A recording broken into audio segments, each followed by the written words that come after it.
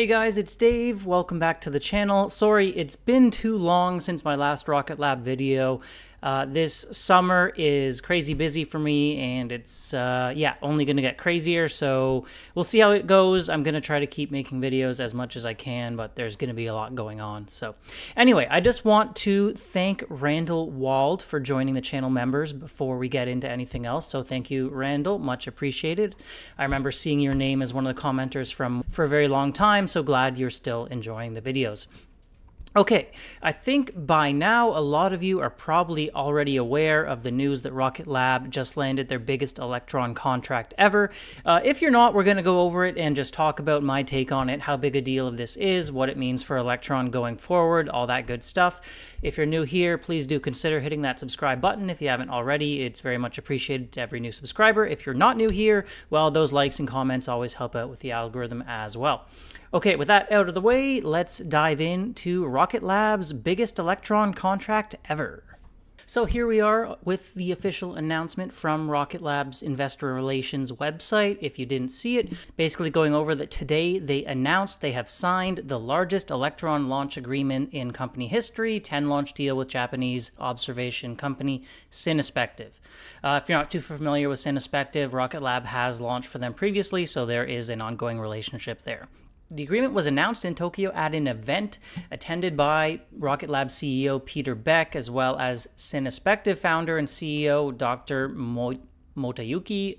Probably just butchered his name, sorry about that, as well as New Zealand Prime Minister Christopher Luxon. I found that pretty interesting. Apparently he was traveling to Japan on a trade deal to deepen business ties between the countries, so I guess he wants to jump in and get the good press. I'm not too sure how involved he was in this deal though, really. Rocket Lab has been launching for Synspective since 2020, as I said, when the company deployed the first satellite in Synspective's SAR constellation, that's synthetic aperture radar, designed to deliver imagery of Earth's surface, blah, blah, blah. It's Earth observation in the SAR wavelength. Since that first mission, Rocket Lab has been the sole provider for Synspective's constellation to date, successfully deploying 4 satellites across 4 launches. In addition to those 10 new launches today, they also still have 2 launches remaining already booked and scheduled for this year. So a lot of launches from Synspective, pretty much Rocket Lab's biggest customer at this point, a very important customer now. Great to see. And the other thing is, I believe this constellation is planned to be larger than the numbers we've seen so far, so 6 plus 10, 16. I think they're looking at more like 30 satellites total, so I wonder if there could be more potential launches down the line, or if they would go the rideshare route. But let's look a little bit more at the details around this deal, and then we'll talk about some of the implications and speculate on these things. These launches in the new deal will take place across 2025 to 2027, so next 2 to 3 years. Another article about the same deal, just highlighted here, Rocket Lab says its kick-stage deployer also performs a mid-mission maneuver to shield the satellite from sun, reducing radiation exposure ahead of payload deployment. I highlighted this because generally launches using that kick stage are higher revenue. It costs a little bit more to include the kick stage and that additional performance, so could be a good sign for the actual revenue numbers of this launch contract, which were not disclosed, unfortunately. Just another article here, saying, as I said previously, the companies did not disclose the financial terms of the agreement. Unfortunate, but I think what you can probably assume from this, 10 launches, Electron is now around $8 million per launch, but they do tend to offer bulk buy discounts when getting larger contracts. So this being quite a large contract, I think it's fair to assume that Rocket Lab did offer a bulk discount. On the other hand, we do have the kick stage being included, which could pump up the cost per launch a little bit, maybe balancing out. So maybe you think maybe 7.5 million per launch. I guess it could be higher, closer to 8, but maybe even as low as 7. Probably talking about $75 million worth of revenue over the next couple years.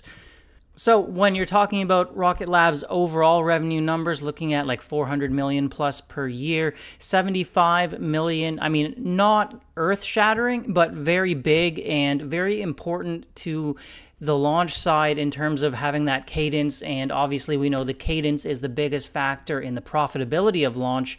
So really what we want to see from this is improving the profitability numbers on the launch side of the business. As I did mention previously, this is Synspective's website, and they do say that they are aiming to build a constellation of 30 satellites by the latter half of the decade. Currently, we're sitting in 2024, so we're getting towards the latter half of the decade very soon.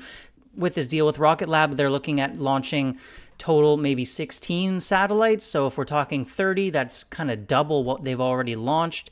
Could be a good sign for more deals for Rocket Lab to come, because Synspective to this point has only ever launched with Rocket Lab. Now, I suppose it is possible they change their strategy and go towards a ride share for the remaining ones, but maybe not. Maybe they continue doing what they're doing and they get even more deals with Electron in the future. Just taking a quick look at the stock reaction, if you were a Rocket Lab shareholder yesterday, I'm sure you were quite pleased. Obviously had that big jump after the news was announced, and it's continued to rise. Stock pushing $5 per share, which is amazing. Very excited to see it. So obviously great for my shares. I'm in the green. I have a few option trades outstanding I told you guys about previously. Those are both now in the green, I believe, and looking better than ever with this rise. Talk more about that in future videos, but yeah, just excited for the news. Now that we've talked about the details of the deal, let's talk a little bit about implications, what we think this might mean, and how important it is. So first of all, great to see this deal for a few reasons. As you may know, SpaceX recently announced their bandwagon rideshare missions, which are at about a 45-degree inclination, as well as currently operating their transporter rideshare missions at a 90-degree inclination, from what I understand. So SpaceX expanding their rideshare dramatically, offering cheap prices, and a lot of people were worried that this was going to negatively impact Rocket Lab's demand. Something that this contract at least seems to show may not happen, or at least it's not going to be that dramatic, because Synspective here, from what I understand, I think they're operating at a 90-degree inclination, and they did decide to go ahead with Rocket Lab. Rocket Lab offering some of those advanced capabilities like the extra shielding from the sun with the kick stage, putting it in the precise location and all the rest. So really good sign for Electron. Very exciting. We had a little bit of a quieter last quarter in terms of new contracts.